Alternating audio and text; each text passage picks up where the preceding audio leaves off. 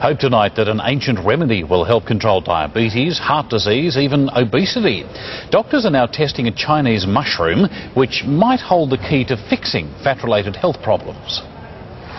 It may not look all that enticing, but this magical mushroom has been a staple of Chinese medicine for thousands of years.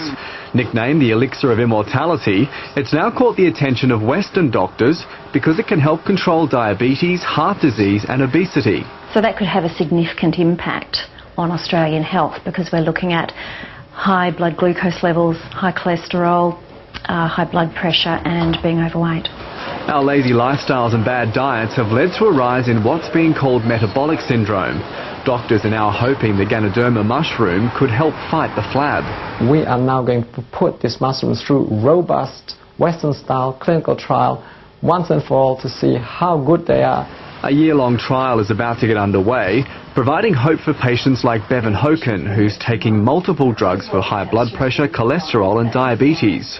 The advantage to me is that there's going to be, hopefully, the ability to treat the symptoms of metabolic syndrome without the need for large numbers of pills. I think there's been a lot of scepticism in the past that Western medicine had all the answers, and that's finally fading away.